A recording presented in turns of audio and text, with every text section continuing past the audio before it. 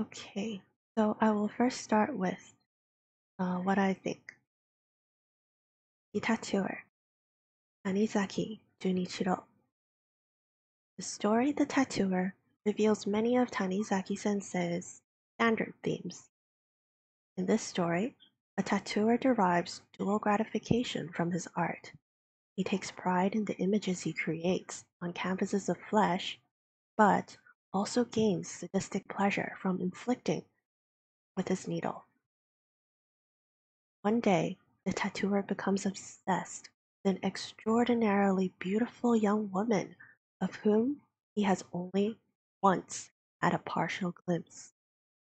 He encounters her 5 years later and convinces her that he should be allowed to create the greatest design upon her skin. Completion of this tattoo signals her symbolic conversion to a femme fatale, and the artist submissively becomes her first victim. Story The Tattooer reveals many of Tanizaki-sensei's standard themes. So today, we'll see the theme of yearning or unattainable beauty. In Tanizaki-sensei's work, the theme is often developed through the protagonist's quest. Of course, I won't be reading the full story, but I hope that the selections that I made would make you interested in reading the rest on your own. I avoided putting the ending or too much of the ending here. So, well, just so you can understand it more or be more surprised if you read it in the future yourself. So now we'll be going over what's on the screen.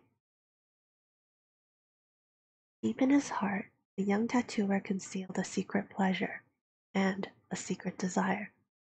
His pleasure lay in the agony men felt as he drove his needles into them, torturing their swollen, blood-red flesh.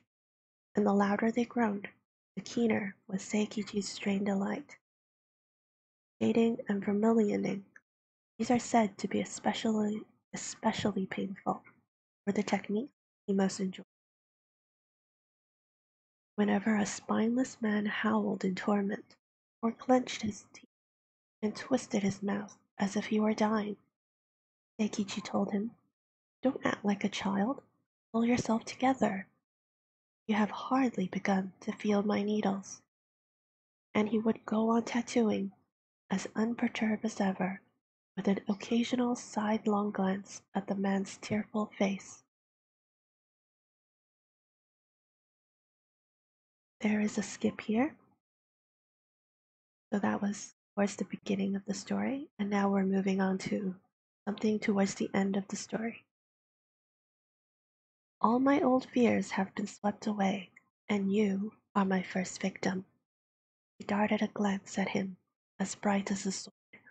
A song of triumph was ringing in her ears. "See your tattoo once more," Seikichi begged. Silently, the girl nodded and slipped the kimono off her shoulders.